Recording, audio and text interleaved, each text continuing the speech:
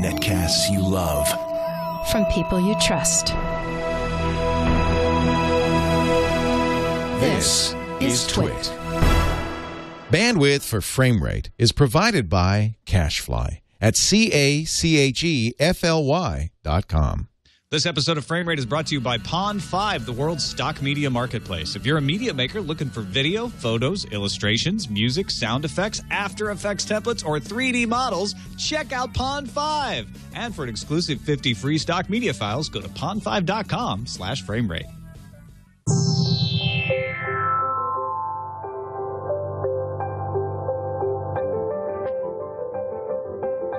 Sorry, new girl, but you should hear this now. We can never be friends. The cliques of Westeros Valley High aren't allowed to intermingle. High school politics. Wigga what? Cliques? Yeah, cliques. You know, Stark. Lannister. Baratheon! Greyjoy! And, Targaryen, apparently. Well, we can't be that different, right? I mean, we're young, we're hormonal, we all love dragons. And We're actually more of a dog family. And when we get to know each other, we'll realize all the wonderful things we have in common. We are Starks. Our way is the vintage way. And prom night is coming.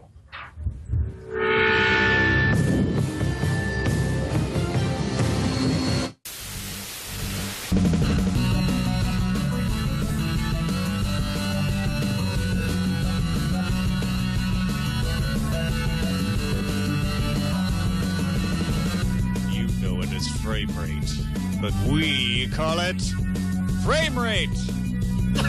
Frame Rate, episode 115. I'm Tom Merritt. That was amazing, Tom. I was so ready for the bizarre pronunciation of Framarate, but you got again with your wizardry powers. Hey, man, we'll talk a little bit about what this is in a bit. You probably figured out it's School of Thrones, but we'll explain what that means. Also, I snuck in a special guest. We have a friend in town who is the amazing motion graphics wizard behind all of he's the one who created the introduction for the NSFW movie draft. He does amazing 3D After Effects compositions and stuff. It's your buddy of mine, Lonely.Geek, right here. Hey, everybody. Mr. Zach Holder. That is the sound. Enough for me. Millions of hands clapping. Good to see you, Zach. Thanks for hanging out. Hey, Tom. How you having a good South by Southwest? I've had a great time so far. Excellent. Well, would you like to do the honors and introduce the big story? Wow, do it. Really? Yes. Yeah. Go. Wow. All right. The big story.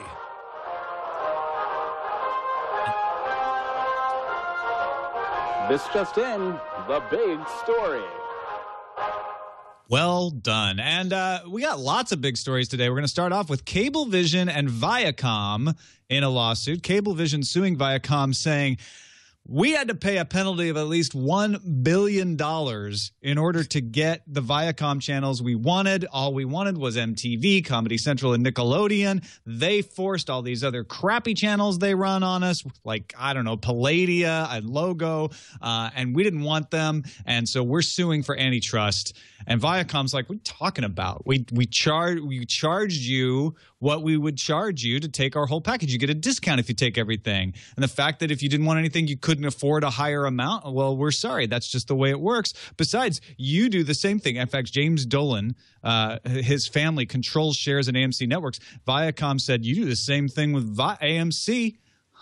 You bundle all that stuff in. Now, granted, Cablevision and AMC are no longer part of the actual same company, but he's going after the family there, Brian. So here's the thing. This is a tough one for me because, as you know, like I'm a set fire to everything kind of guy.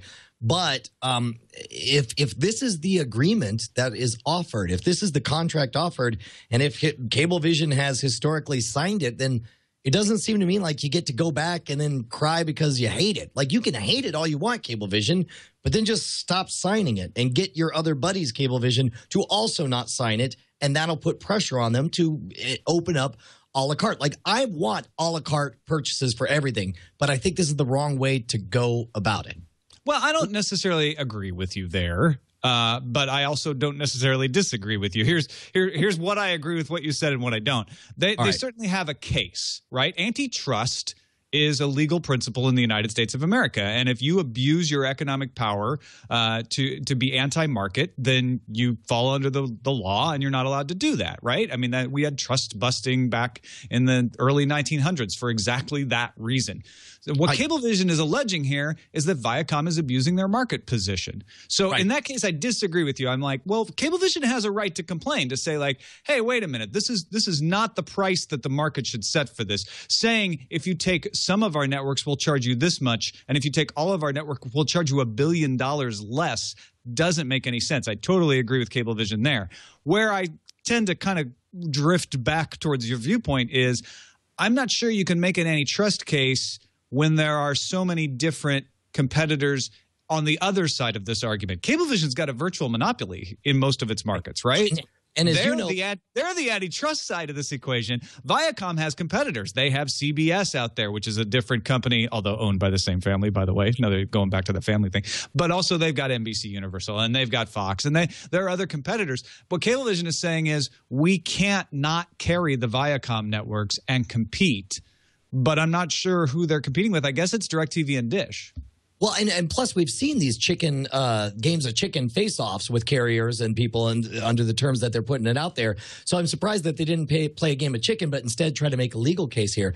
There's a couple of things. Yes, all these complications, I agree with all of them. I want to bring another perspective from, I'm going to pinch one of the letters we got from the feedback segment here, from Anthony, who says, I may be alone, but I want Cablevision to lose its lawsuit against Viacom. People want a la carte cable because they feel it will be cheaper. Well, it won't be. HBO costs about $20, and compared to larger channels like ESPN, AMC, and History Channel, it has low ratings. So it's saying, obviously, HBO is very expensive and yet gets many fewer views than these other ones. He says, I figure a la carte cable channels would cost $10 to $25 per channel, because the content creators are going to have to make up for their subscriber and advertising fees on channels that don't make it. So we're going to have the same problem, is what he's saying, is like you're still going to have to make up for the losses that you have on Logo, but they're going to do it by raising the fees on ESPN. He says that content creators are going to make it up for their subscriber. Blah, blah, blah. Prices could be $10 to $25 per channel. If your family wants ESPN, Lifetime, Nickelodeon, and AMC, you're going to pay introductory cable prices for 4 channels, and these prices will jump when they kill off another channel. So he said, remember when people didn't want to pay for minutes on their cell phones? Well, we got our wish, and now we don't pay for texting. But when we didn't want to pay for text messages, we got the privilege of paying for data as a separate thing. He says he doesn't think there's a natural way to escape the heavy fees, just a way to make more excuses for them to nickel and dime us on the channels that we really care about. Now, part of that, I actually totally agree. I think that if this goes through and they allow a la carte channels, first thing you're going to see is splitting them out so that the pie somehow becomes larger. So that somehow to get the exact same service that you're paying $80 a month for, you will now have to pay $160 a month for. Or you could just get less channels and still pay the exact same $80 a month, which I think there's a good chance for. Yeah, I don't think it works out that way. I think it's one of those situations where overall, at the very end of his email, I think he's got the right idea here. How he got there, I would pick at if I were to want to pick at it. But he says the customer gets. Let's see let me find the email actually here. He says. I don't think there's a natural way to escape heavy fees in high demand, low competition business. And that's where he's nailed it. High demand, low competition. The prices are always going to be set in favor of the incumbents. What I don't agree with is this analogy to HBO. HBO is an entirely different animal. They don't run advertisers, and they build themselves as a premium channel with premium content. That's like somebody marketing the premium whiskey and saying, well, if all whiskeys are sold in the liquor store, then they're all going to be the same price as No, they're not. There's going to be bargain whiskey, and there's going to be bargain channels as well. And in fact, I think one of the arguments here is that what you would see if this happened, if Cablevision were to win this, and I don't think they will, but if they were to win this and suddenly you couldn't use your market power to leverage your low-powered channels onto cable television, you'd just see fewer channels. You'd see a bunch of networks go out of business. You would not see DIYs. You would not see logos. You wouldn't have to pay for them. I think your cable bill would probably go down if you wanted it to, but you would have to take fewer channels. The argument is, well, I'm paying for all these channels I don't want. I think what you would see, and this is where I come back to agreeing with Anthony, is that if you wanted to get the channels that you really still do want, you would end up paying more for all of those channels. The only way you would save money is if you restrict the channels to just the ones you watch most often. All right, Zach, I want you to chime in on this. That's one thing I was talking about, thinking about earlier when I first read the article, was the fact that this is basically Cablevision and Viacom and these companies are going about the same thing we've been talking about for the past year, about wanting to make an a la carte, channels the way we want. So the idea that yes, it might cost more if you want just HBO, but not HBO 2, HBO Spanish, Showtime, Cinemax, blah, blah, blah.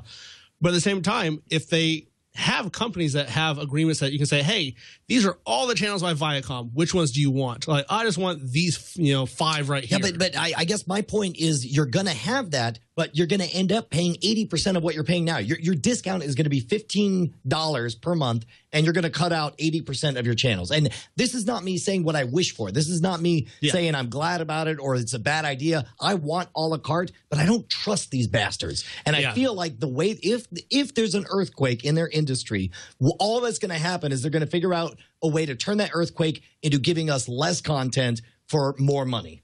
Well, they're gonna try to keep those revenue streams equal. But here's the positive side for you, Brian. No matter who's right on that side of the argument, these are people arguing over how much water they can carry in their buckets from a drying reservoir that is no longer getting water. This business model is dead in 10 years.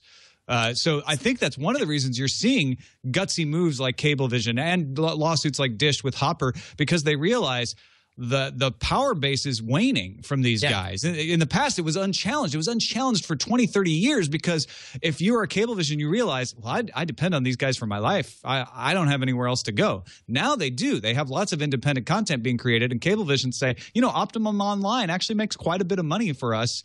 Maybe we should go that route. This is a really good point, because you got to remember that the players in this industry do not take a short-term view of things. These are people who their shortest-term projects are, do we want to take on a 2 to 8 year commitment of running Game of Thrones, that kind of thing. These people always are thinking about the long game, and they know exactly where things are headed. And when you're in that mindset, you figure, what does it matter? All this is going away. It's all going to change anyway. Why don't we be the guys who start dismantling this structure that we've enjoyed for the last 30 years? All right, well, let's move on to some good news in another big story.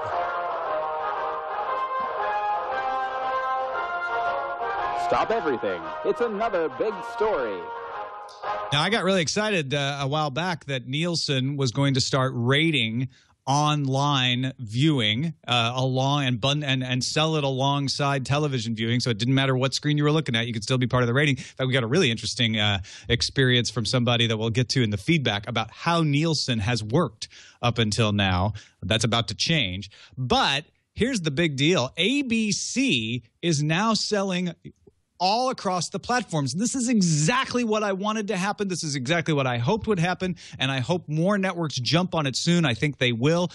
What's going on is ABC Unified is the new plan that ABC is using the Nielsen online metrics to say we are now selling our shows across the platform. So when you buy an ad, your ad is going to appear everywhere our show appears. Yes, and this is huge. Now, keep in mind, this is one of those weird moments where we sound like people who love ads. Of course, we don't like the inconvenience of ads any more than you guys do, but you must realize that if you like free, high-quality programming, the only way that's possible is with ads. And so structurally, it's important. If you want better stuff available online, there needs to be a way to reliably deliver the advertising content along with it.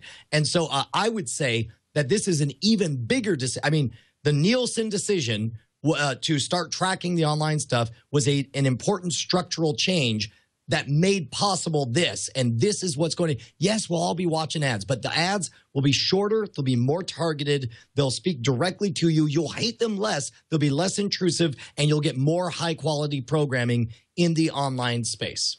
Yeah, I mean, let's do a few misconceptions to clear up. First of all, some people are like, I thought Nielsen already rated online. Nielsen Net Ratings is an online metric that uses tracking on your web browser to see what sites you visit. And they did have some video tracking there, but it was not like TV tracking, and it was not unified. What we're talking about is Nielsen's new online campaign ratings that say, all right, ABC, you've got Grey's Anatomy on. Now we're not only going to rate it on the television, but if somebody's watching it through Hulu on the television, or somebody's got the ABC.com app on their iPad, whether they're streaming it to Apple TV or not, we're going to give you a rating for that. You can separate those, sell them separate if you want, which is actually what ESPN, another ABC company, is doing, or you can roll them in together. And ABC, the main network, is saying, we're going to roll it all in together. We're going to sell it unified. When you buy an ad, it's everywhere. And as Brian explained, what's great about that for you is not that you get to see more ads. That's a downside to this probably. You probably are going to see more ads.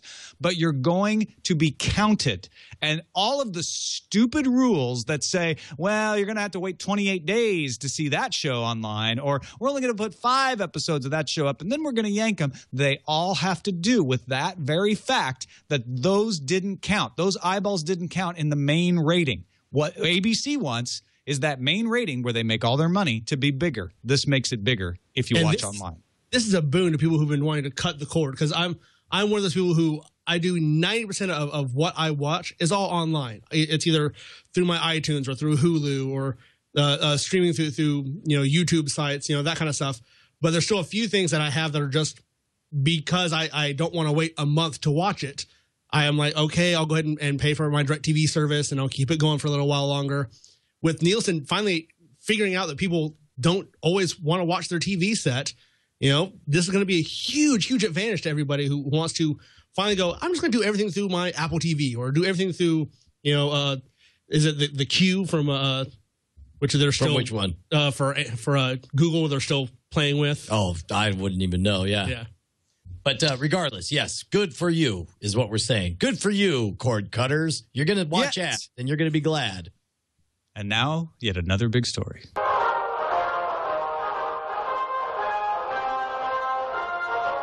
Tuck in your bootstraps. It's yet another big story. These last big stories are smaller big stories than the first 2 big stories, but Netflix just this afternoon announced that they have launched a new website, ispspeedindex.netflix.com, that lets you track your Netflix speed by ISP across most of the countries in which Netflix occurs. Now, Netflix says right up front, these are not good ratings of the speeds of these ISPs. These are good ratings of the speeds Netflix viewers are getting, which can be limited by their equipment, can be limited by how many people are watching things at the same time. But across, like apples to apples, when you compare what are the speeds the Netflix customers on Verizon are getting versus what are the speeds Netflix customers on Comcast are getting, those numbers should compare, because overall they're all experiencing the same kinds of disadvantages to getting peak performance. This is huge because many longtime viewers of this show and NSFW have heard me very loudly complain that I couldn't understand why YouTube clips, even though it's like I got 30 megabits or whatever, everything should download instantly. I download stuff from Vimeo. It plays beautifully, high def instantly. But meanwhile, a YouTube clip will go forward a bit and then herky jerk, and you can't run anything at 1080p without letting it pre-buffer or whatever. And this, somebody forwarded over to me an article about how to hack your own browser settings so that it shut off certain ports that were used that force it to redirect and actually use your full bandwidth. So there are gatekeepers. Your ISP is a gatekeeper. They need to manage a lot of traffic. They need to keep an effective service to everyone. So they use some shortcuts here. This is what I would love to see from YouTube, but it's happening from Netflix. Essentially, they're calling out, like, without, in a passive aggressive way. That's brilliant.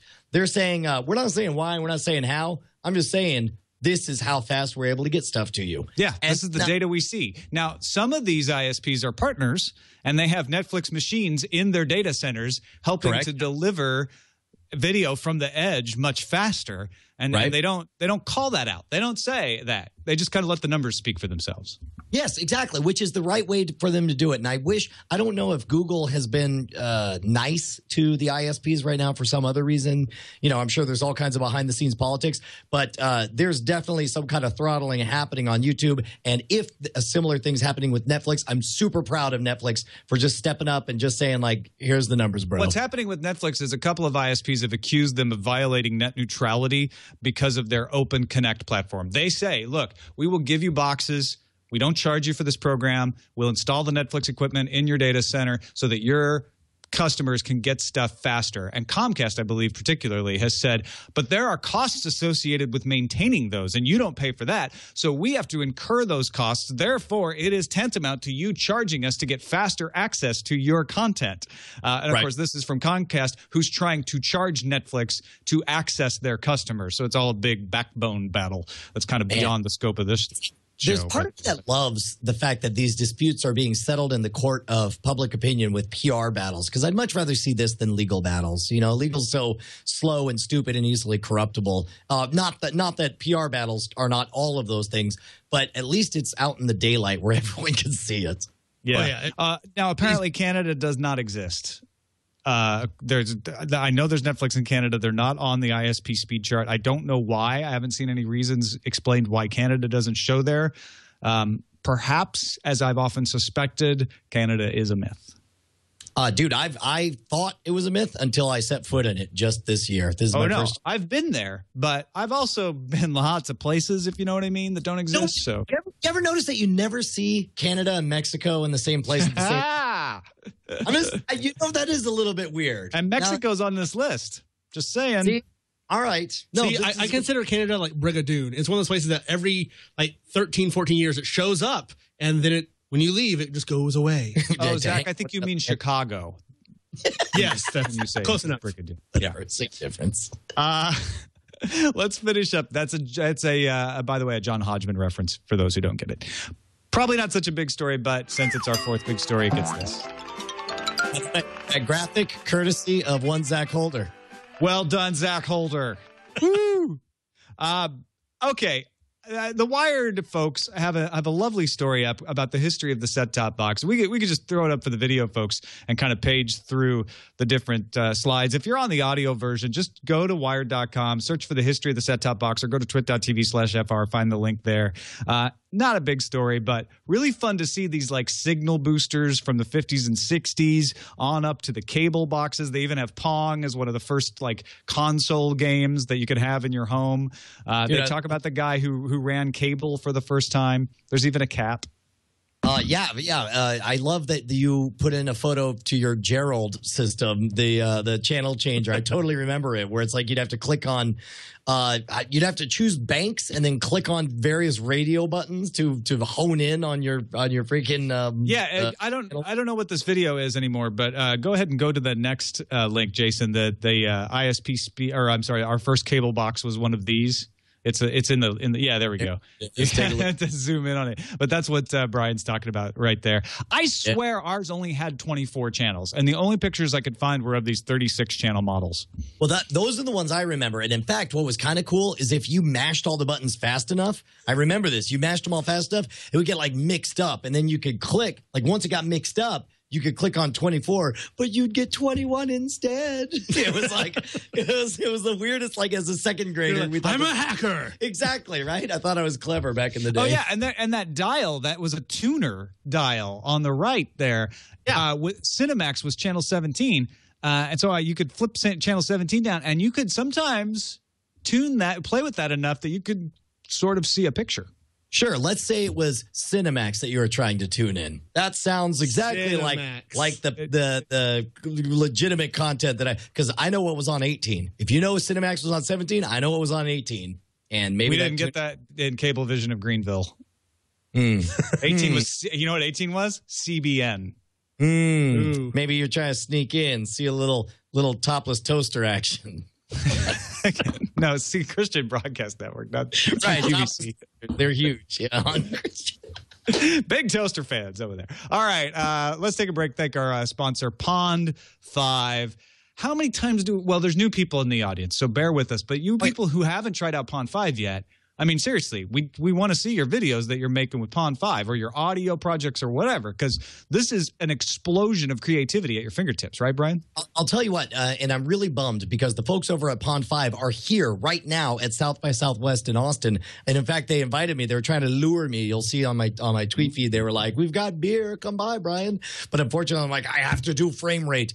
These guys are rad. They totally get it. They understand that we're entering a new world of content creation where all of a sudden and I'm convinced that the movies and stories that are going to be told over the next 20 or 30 years are going to be a massive leap forward in their sophistication and execution. And it's because of cheap tools like Pond 5. Back in the 1950s, you had a flood of cheap guitars, electric guitars going out. 15 years later, boom, the Beatles, Led Zeppelin, all these guys. These guys have figured out that there are young cinematographers, young filmmakers who don't have the budget to get a skyline shot of Chicago or Singapore or wherever the story is supposed to take place. But you know what they do have? They got $15 for a 30-second high-definition clip. They do have $2 for a loop that they can use in a punk riff that they want to put on there. And in fact, my favorite thing about Pond 5 is something that Eileen told me about. She said, well, you realize you can sort by price. So if you need some music in the background, sort by price, and they got it all laid out. Keep in mind, this is not some giant content farm where they have a bunch of 12-year-olds with guitars trying to make loops that you'll like. These are other people who are passionate about creating it, and by creating this stock media marketplace where they have some of the best rates in the industry, they're able to match you with the people who create this content, and essentially it's fostering small businesses all across the world, little individuals who have, a studio in the background trying to make some extra money. These are the people that you're supporting, and that's what makes me feel so good about our friends over at Pond 5. They'll still give you the beer even if you don't say all those nice things, but they are true. Dude, I'm just saying, look what just showed up. I mean, that's yeah. It's a little fast. Pay for play. Pond 5, you guys are the wizards. Thank you. Wait, is that a Shiner Blonde? No, this is the Shiner Seasonal Ale. This is their spring farmhouse ale, FM 966. Now, the other thing, you may have realized that Brian was saying it was putting you in touch with other people in the creative industry. That means you can sell your stuff, too. They pay out 50% royalties for each and every sale, and you determine the price. So if you're a media maker, artist, or otherwise, you should absolutely check out Pond 5. This month, you can get 50 free stock media files by going to pond5.com/framerate. That's pond5.com/framerate. Tell Pond 5 you support the show. Go use that URL or just say hello to him on Twitter or something. We thank him.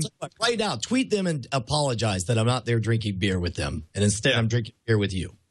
Brian apologizes that he is not drinking all of Pond 5's beer right now. Let's move into the slipstream.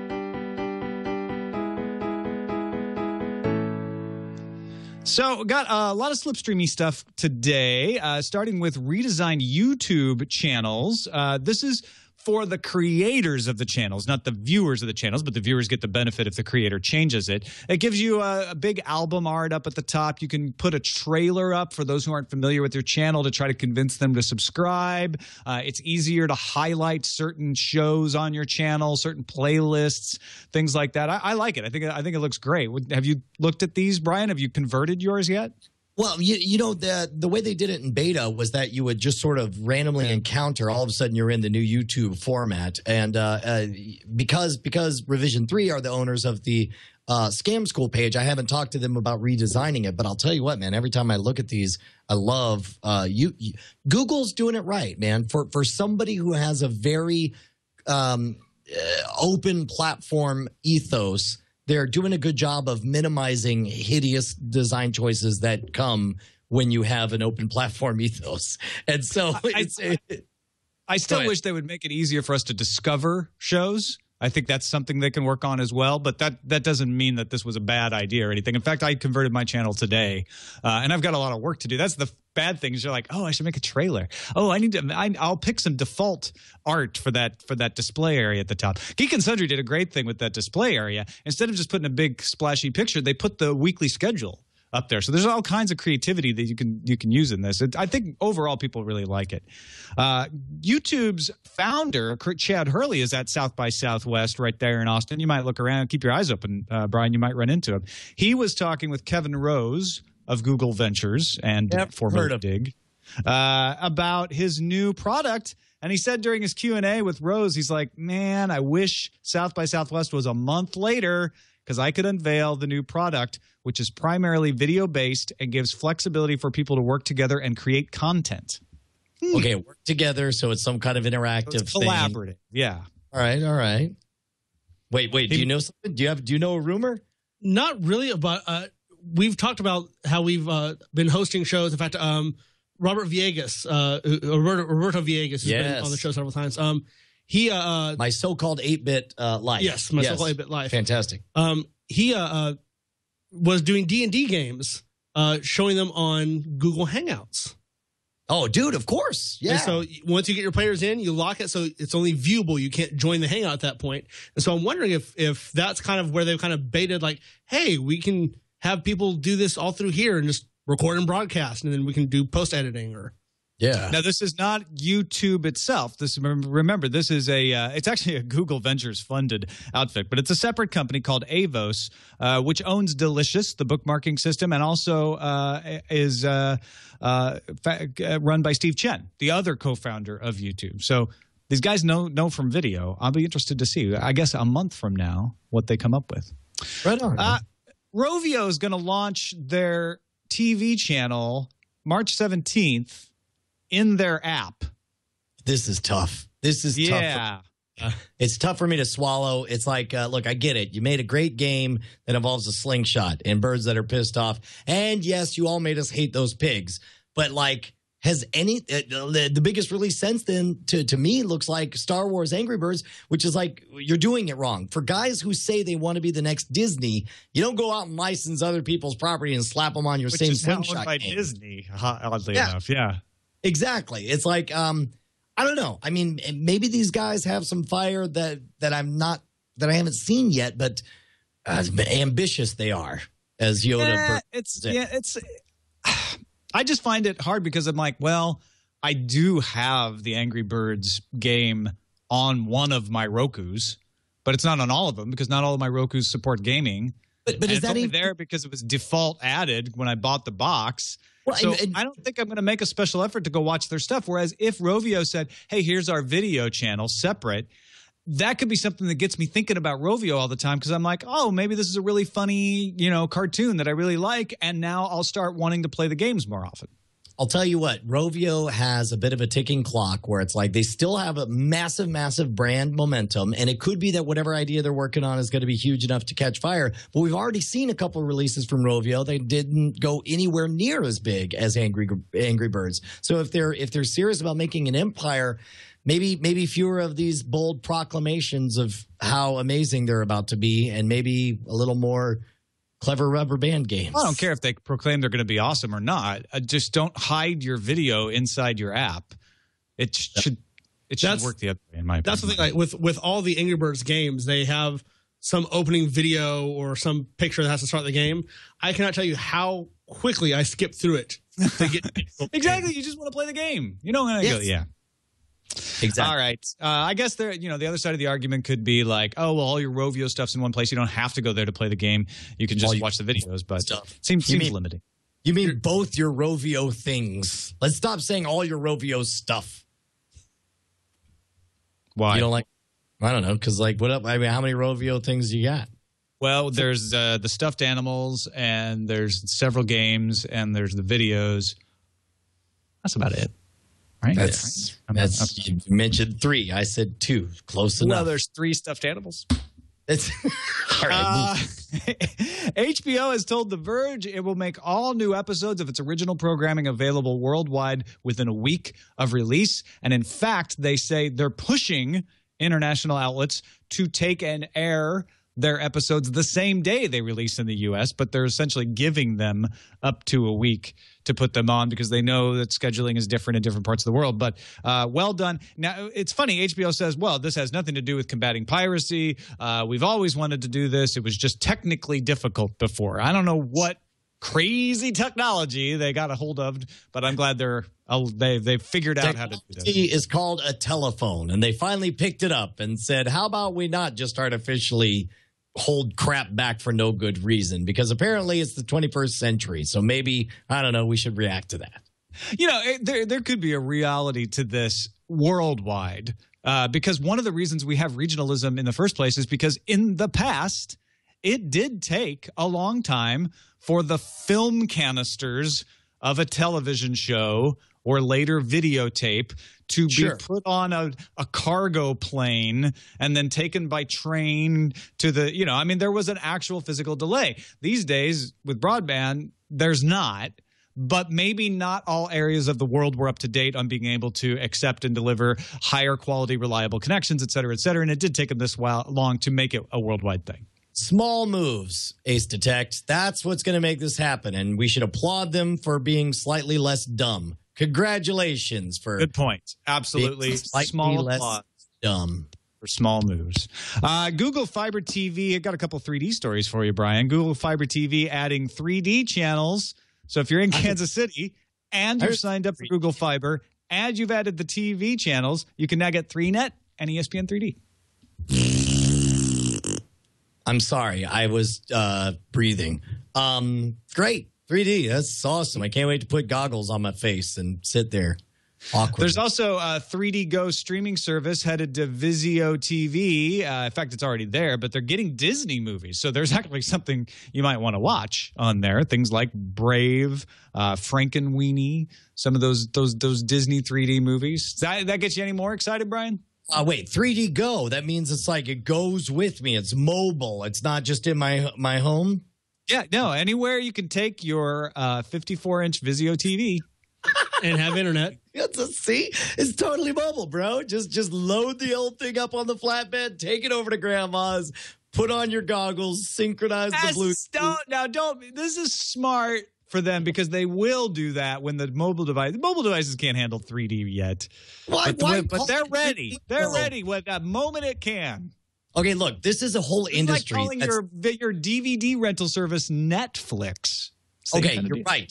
Okay, but the difference is Netflix is awesome and exists. 3D Go, maybe a bit ambitious to say like, well, eventually you'll get 3D on the go. But for now, we're just going to call it something that we're not. Netflix didn't always have online streaming. It was just you ordered your DVDs on the net. I mean, I think that's a little. That was close enough. That was at least a thing. Where's the Go? 3D Go would argue, hey, you can go watch 3D right now. 3D could go tell us what the next story is. That's what I say. 3D. Actually, it's time for Tube Tops.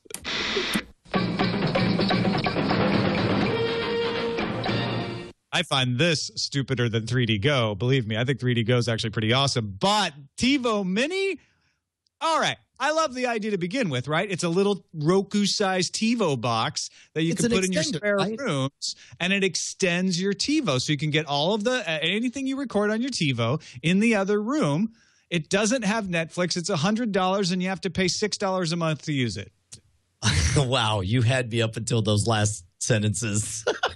Like everything about it sounded awesome. You're like, it costs pretty much as a TiVo. Also, please, like, why would you not just get another TiVo at this point? Well, the TiVos are a little more expensive. They're around $200, $250, but still. Like, this is like the most expensive Roku, and it doesn't have the features of the most expensive Roku. And you got to pay. Why am I paying $6 a month? I get why I'm paying a monthly fee on my TiVo for your guide data. That is fair. But why am I paying a monthly fee for the other thing to bring the guide data in from the other room, which I can do myself? I can build my own extender. It's my own network. It's transmitting over my network, the data I already pay for you to send me. I don't get that at all. It's a sling box. No, it's not a sling box. It's basically a sling box. Yeah, also, a sling box you don't pay a monthly fee for. So you're saying there's a difference. Worse don't pay a monthly fee for it. Sling box. All right, that's great. I guess it is kind of a sling box, but yeah, that still doesn't explain the monthly fee. I don't know. The other one we've got today is the Roku 3. Roku 3 went on sale for $99. Upgraded CPU. They've got a brand new UI. People are very excited about this. A couple of nifty other features. There's a headphone jack on the remote, so that you can actually listen to what's on your Roku over your headphones without having sound come out of your TV. That is the one thing I was most excited about when I first read that it was coming out. I was like, wait. So I can watch something, plug in the headphones, and not annoy the other people in the room who are possibly trying to sleep or do something else. I love this. I love this. Is there anything like that that's been out before? I mean, I've never heard of anything. No, one of the problems with this is your remote doesn't have any way usually to receive the signal, but they put Wi-Di in here. That's Wi-Fi Direct.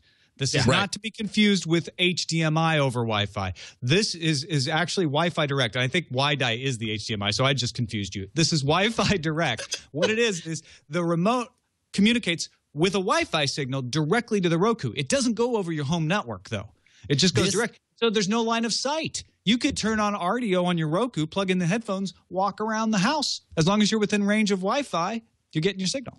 I'll tell you what. It's similar to the Zigbee setup that they use with like the LED lights you can program from your iPad or iPhone. It's the same thing. It creates its own network. Right. Well, and here's the thing is as much of an eye roller like what? Headphones and a remote? What does that matter? It's these small structural improvements that make the access easy enough to take advantage of that matter hugely in the long term. So I'm really thrilled to see this. And Brian Heater from Engadget was on Tech News Today the day the story came out. He said he got to play around with one, and it's a little heavier than the older Roku, which both he and I were excited about because the current Roku, if your HDMI cable is stiff and gets a kink in it, it'll launch your Roku up in the air and you can't get it to set flat. Dude, it's got the tilt going on. But we're not even talking about the interface. The interface is totally rejuvenated. It's going to roll out to the previous generation Rokus, not the original generation, but the Roku 2s coming in April. And it's no longer that long strip across the front. You get a nice tile interface on the left and whatever you're selecting on the right. They're just making it a lot easier to use as a search engine, so you could take advantage of that kind of universal search across all kinds of apps, take advantage of trying out apps that maybe you haven't installed. That was the one advantage I could think of for the Western Digital Play. That and WD Play has YouTube, and Roku just took away that advantage. If Roku would freaking get YouTube as an app, they'd win this kind of box competition hands down. Yeah, how is it that they haven't? Like you would think, does Google have an axe to grind? What's going on?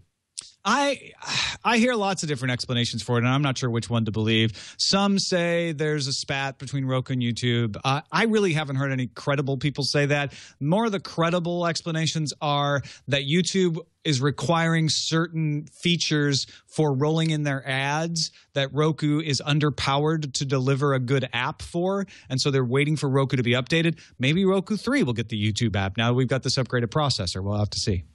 All right, we'll have to see. Let's move to the film fountain.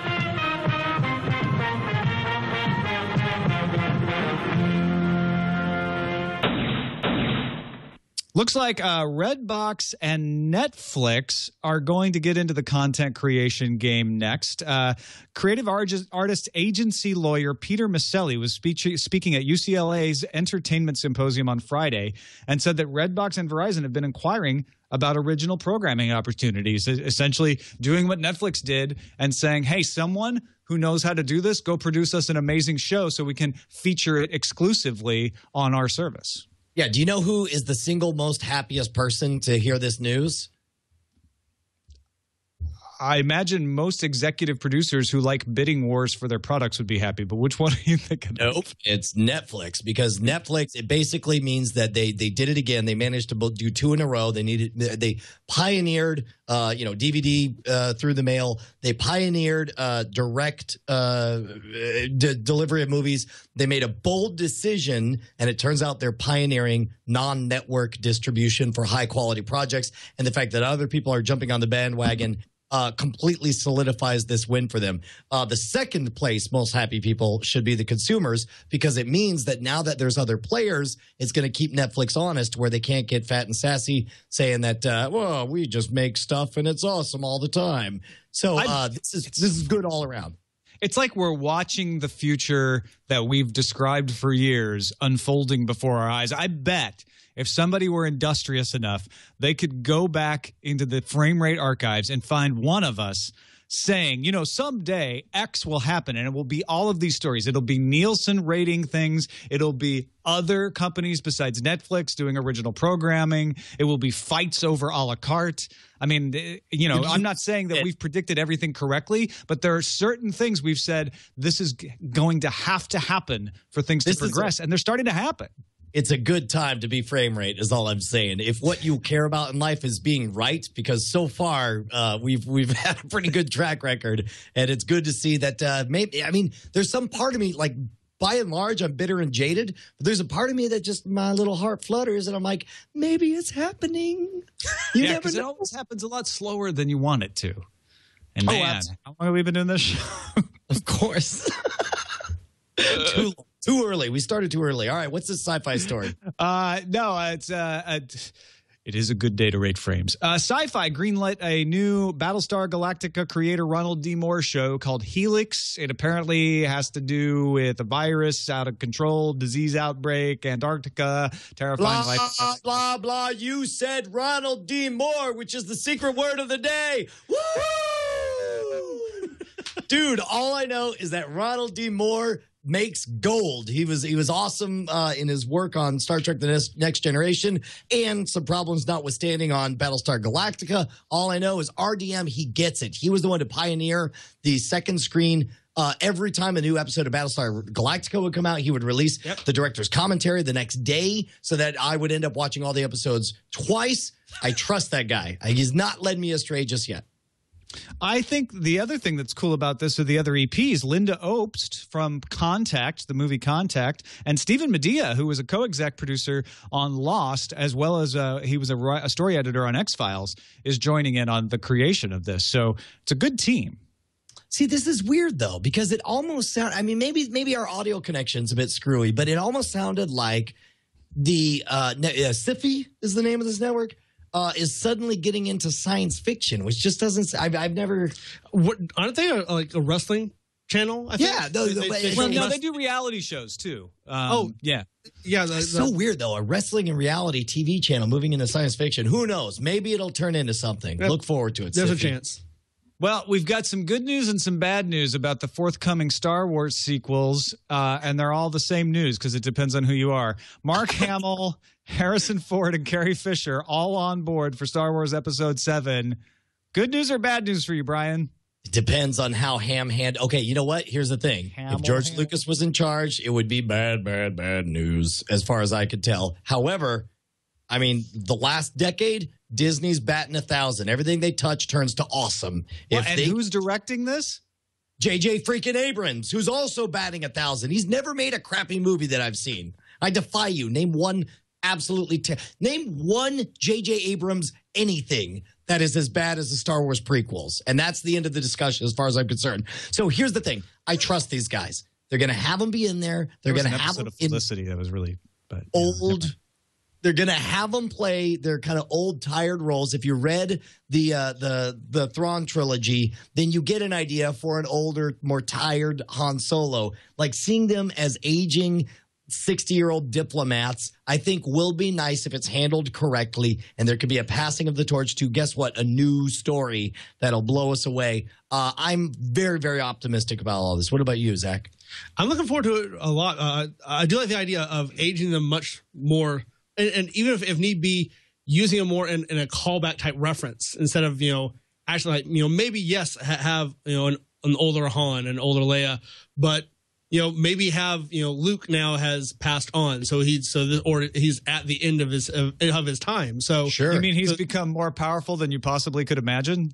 Dude, would it be great if like they never acknowledged it or said anything, but just Luke is a blue ghost the entire time?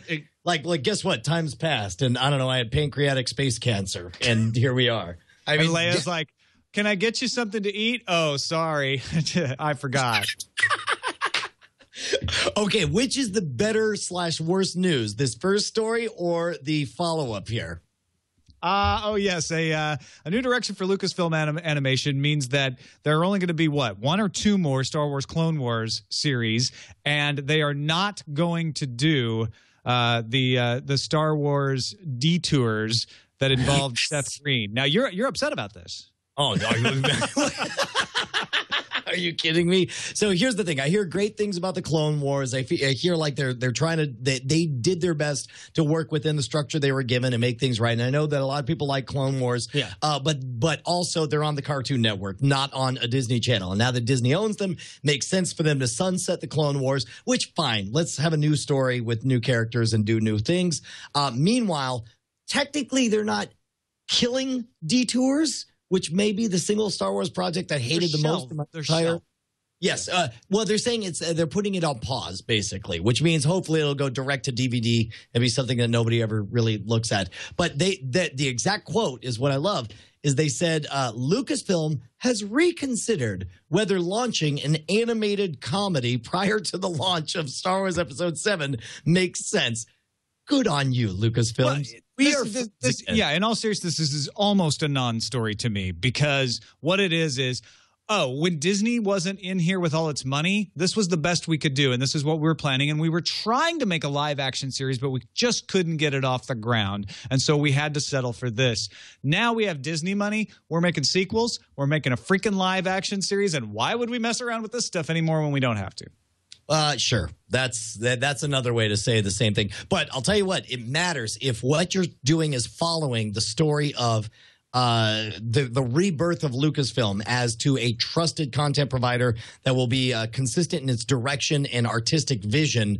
Then this is great news, and I think it's a big deal. I'm very excited about it. By the way, I wanted to see Carrie Fisher, Mark Hamill, and Harrison Ford in the new Star Wars. I want it to be handled right. I also worry that it could be handled badly and it would be awful, but if it handled right, I think it's better than anything.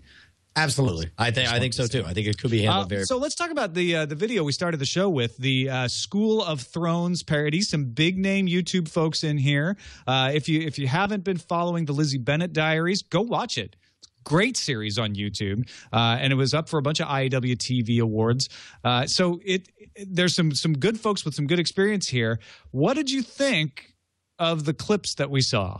Okay, so I picked my favorite little 1 minute chunk to play for the beginning, and I think I'm into what they're trying to do, but I'm utterly fascinated as to how long they're going to be able to get away with it, because we have a lot of parody videos on YouTube. It's sort of become established. Like, yes, you can take the Bane clip and Adam freestyling, and now that's its own standalone thing or whatever, but you couldn't take a whole series and say, now I'm doing my own series about Bane, a licensed property who freestyle raps across America. Like, at some point they're going to shut you down on this, and I'm curious, like, this is the announcement of a beginning of a series recasting the existing story, the existing characters that are trademarked and copyrighted by George R.R. Martin and HBO, recasting them as a high school clique story. And I can't believe that they're just going to let them keep on making this, especially if it turns Brian, you're I mean, I don't know the story behind this either, but you're jumping to a conclusion that they haven't gotten permission.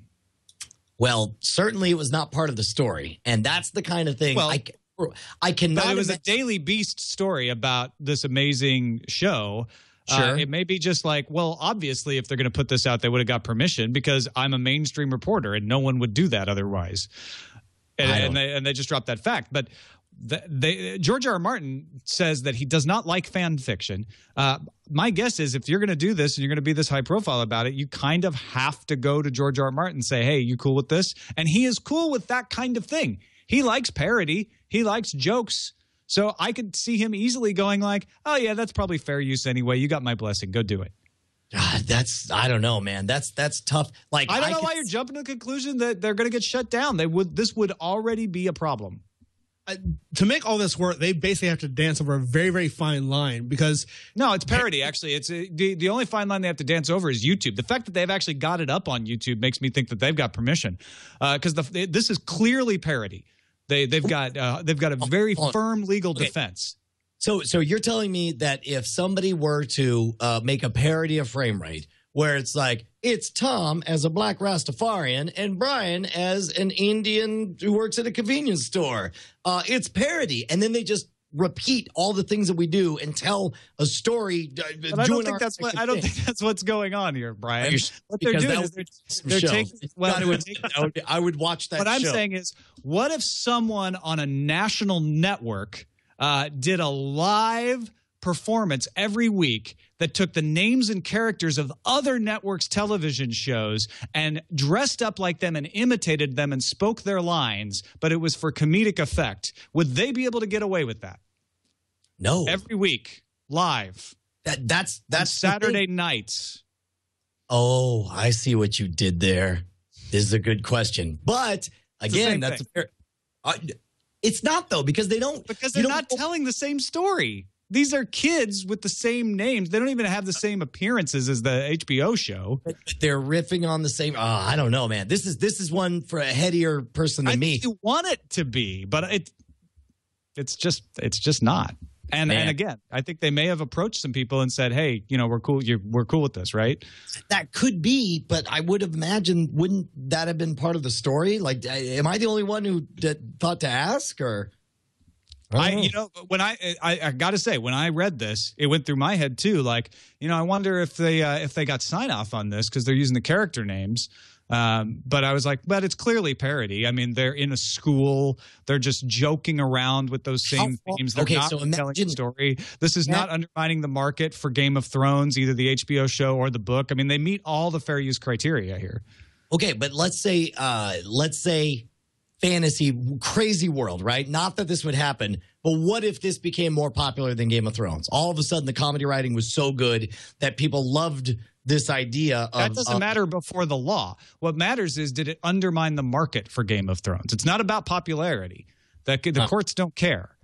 What matters is, did Game of Thrones suffer? Would they have sold more television shows? Would they have sold more books if this work had not been created based on it? And is there no other defense? And the other thing is, well, it doesn't matter, possibly, whether they undermine the market or not, because their defense may be this was commentary, this was parody, we weren't telling the same story. And that is fair use as well. Oh, man, I don't know. I got to feel like it's stickier than you're making it, because I can't imagine a world where this becomes so successful that they start writing books of the further adventures of the Greyjoy twins. They start writing books, they're in a different market, and that's a different thing. Well, I mean, we have parody books all the time. We have parody books of 50 Shades of Grey. You might be able to have a defense there, but then you're also talking about directly competing with the market for the Game of Thrones books, but they still might pass it. I don't know. I mean, I'm not a lawyer. I should make that very clear. I'm just making all this stuff up. You are a lawyer. Just the other day, you're like, by the way, I'm a lawyer. I think you're so conditioned to want to cry foul at this kind of stuff because we are so often inundated with unfair punishments for things getting taken down off YouTube by the robot, or DMCA notices being sent out, and this combative enterprise that we've lost sight of what actually is fair. All right, we've lost the possibility to even conceive that someone would go about it the right way and get permission. Understand. To be totally fair here, I am not saying this is a bad idea. I'm not saying I don't love it. I do love it. I think it's great. I think it's a good idea. But I cannot name a single other thing that has been a parody as a series that kept on going. Can you think of anything that matches that mold? Yeah, that week over week. They would build their own character.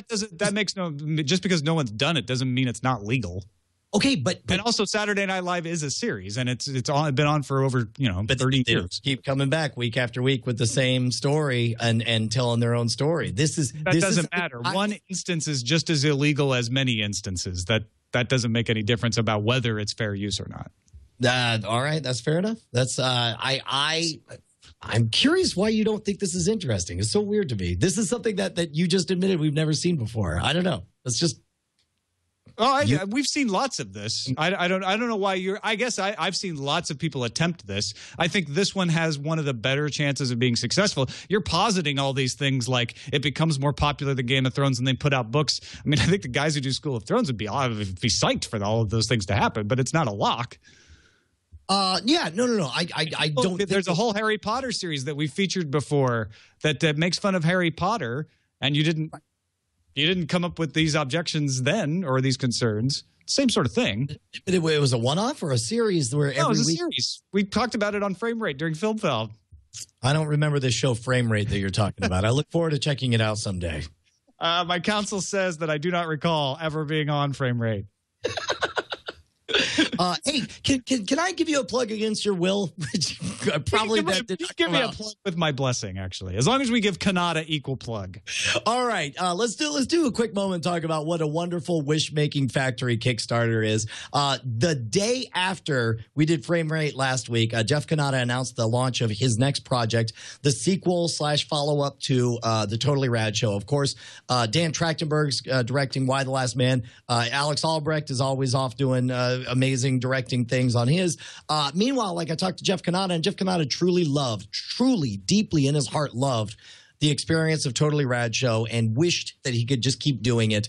And it killed me to see him with a hole in his heart.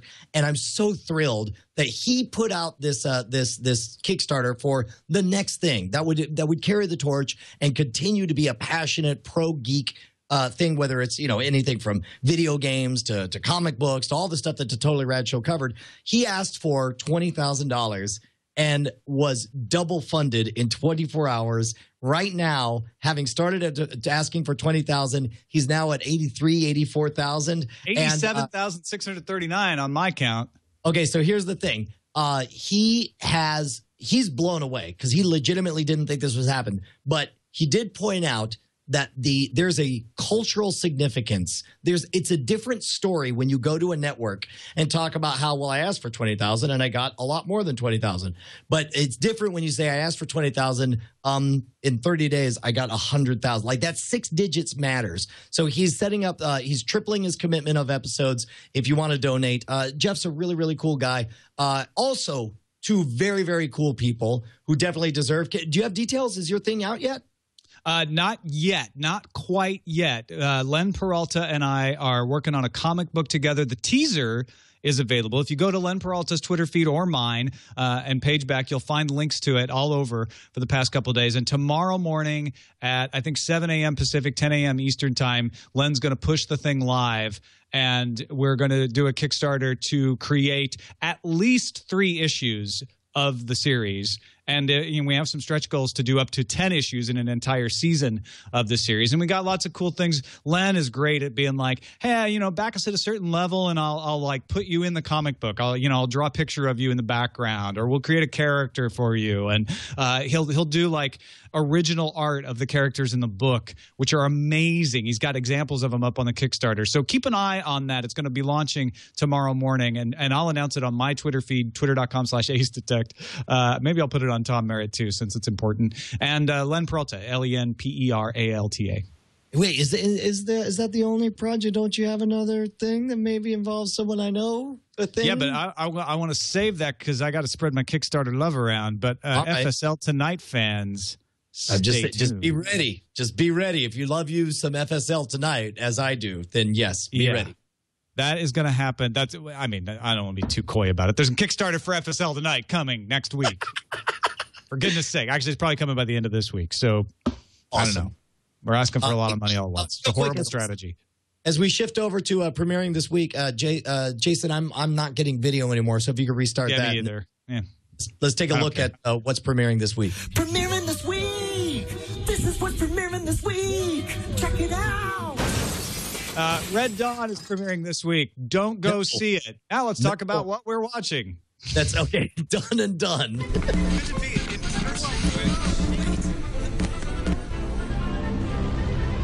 What we're watching. So I know South by Southwest is going on, Brian. You probably haven't had a lot of time to watch anything. Have you watched anything? I've rewatched. You've heard me talking about regular show. I rewatched like 6 episodes because I wanted to force Justin Robert Young to see them. So that's happened. And just now, as I walked upstairs, the kids just got Wreck-It Ralph, and I really enjoyed rewatching the first half. I'll tell you what, man, movies, especially kids' movies, get an automatic upgrade when they're on this tiny, cute box in your living room. Versus, a big commitment emotionally when you spend money and go to the theater. What about you, Zach? You watching anything?